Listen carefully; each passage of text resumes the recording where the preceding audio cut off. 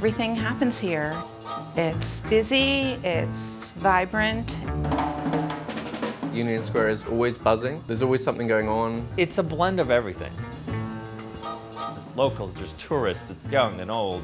It's such a great spot and it's so central. It makes city life really, really easy. From the history to the architecture to the arts, name me another place like that in New York City. If you're going to live in New York City, you should live in New York City, and this is just a wonderful way to do that.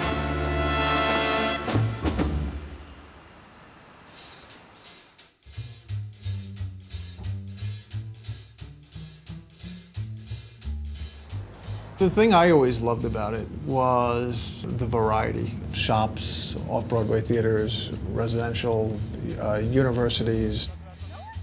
I have 2 teenagers, and this apartment and Union Square is the place where everyone meets. Transportation is so great here. It's like, I feel like the luckiest girl in the world with transportation. All of the subway lines come here, and if they don't, you can take the L, which goes across town. When you do come up from the subway, oh my goodness. You got this green space and you got these beautiful architectural buildings around you. We also have this incredible 15,000 square foot playground that has been an attraction for families from all 5 boroughs. People can go somewhere great for lunch, or if they want to go out in the evenings. We have a lot of young staff. Union Square is a great area for them. It is special because it is the center of everything, I think, in New York City, and of course New York City is the center of the world.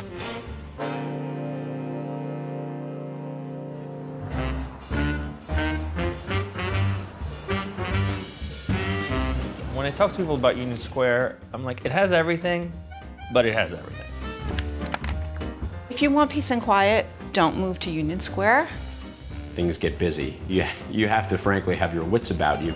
Otherwise, you'll be ping-ponging off your fellow pedestrians. No justice for the Browns, so what we gonna do? Union Square has been a traditional center of protest in New York City. I think it's wonderful to have this forum for people to get together and speak their minds and bang some drums sometimes. During protests, and I'm trying to wade through a crowd to get home. Being a guy who wears a necktie every day, there have been times over the last 4 years where I've felt somewhat out of place. To me, it's part of the broad energy of living here with all different types of people.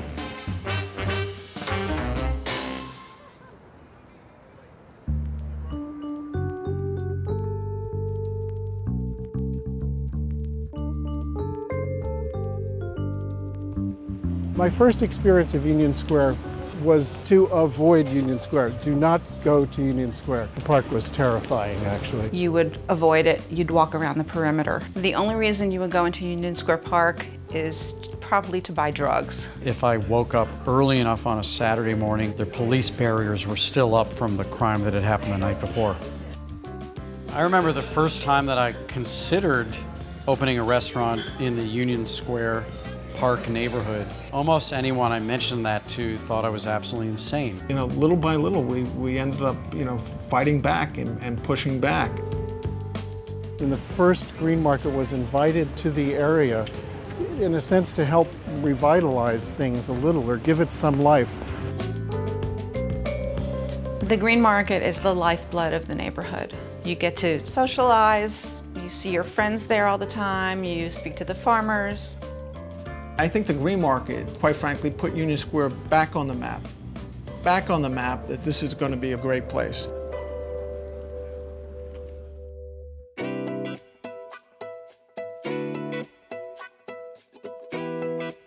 The Union Square neighborhood has never been hotter than it is right now. I think anybody who's owned here 5 years or longer is really psyched right now.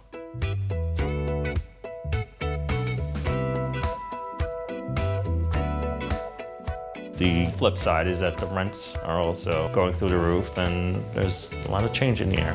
What I pay now versus what I paid when I moved here 10 years ago is more than double for less space.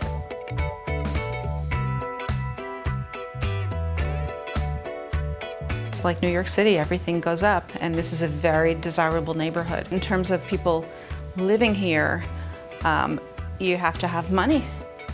I do have concerns that the people who helped revitalize and build the park can no longer afford it. And the fact that Danny Meyer's restaurant is being priced out of the neighborhood is just mind-boggling. It's a little bit sad, I have to admit, that if you look at the storefronts on Union Square Park, it's almost 100% national chains. There are now, a lot of big retailers. It's convenient, it's nice that it's here, but it's not so interesting. That to me is kind of heartbreaking because it almost tells people who are New Yorkers that we want you to start businesses and we want you to grow the city, but we're going to prevent you from doing so because we're going to get Babies R Us and Nordstrom and Burlington Coat Factory in because that's more important to our economy than you. Union Square, I'm hopeful, will start to trend back, but I know it's all driven by economics, so let's see what happens.